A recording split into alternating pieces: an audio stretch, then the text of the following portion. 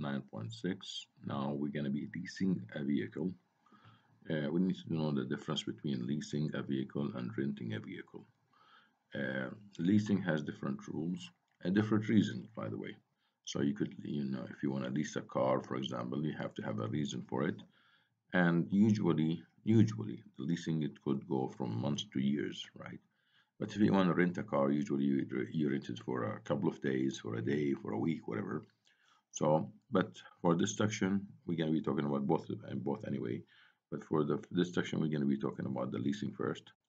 There's something called closed-end lease and open-end lease.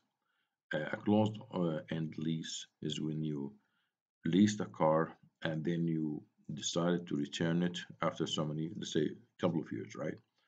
Now, an open-end lease, you have an option of buying the car. So if you want to buy it, you could buy it. Then the company who leased the car to you, they're gonna calculate how much you paid and how much is the car's worth and all that, and you pay the difference. So, but the equation for leasing a car now, the leasing of a car cost will be the number of payments, how many payments you're gonna be paying, the amount of each payment, plus you're gonna be paying deposits, something called title fee and a license fee. Okay, those are, for government, usually title fee and license fee. Now, an example here, you can see there's an example that they're showing here that the monthly payment is going to be 450. You're going to be doing it for 36 months, which is 3 years, and you're going to pay a deposit at the beginning, which is $2,000, plus a title lease of 80 title fees of $80 and license fee, which is $240. So the car will cost you $18,520. So that's for 3 years, right? You could say, well, I could have bought the car, but probably the price of the car would be a lot higher than this. I don't know. It depends on the type of a car, and you'll go through the hassle of reselling it and all if you want to give it back. Let's say if you are working for a company and you're leaving after certain years. Now, the next section will be about renting a vehicle.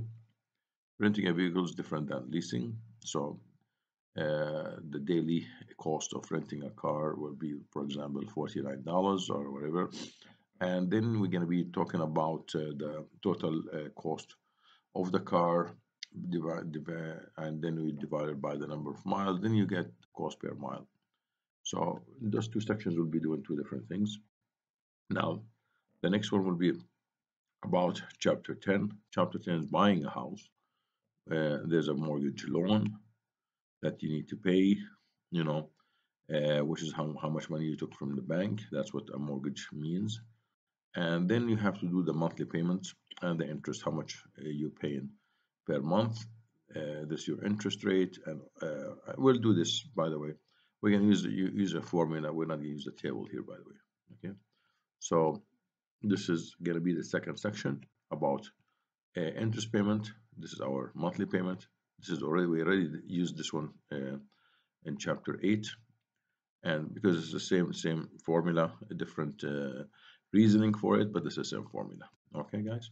So talk to you later. Bye bye.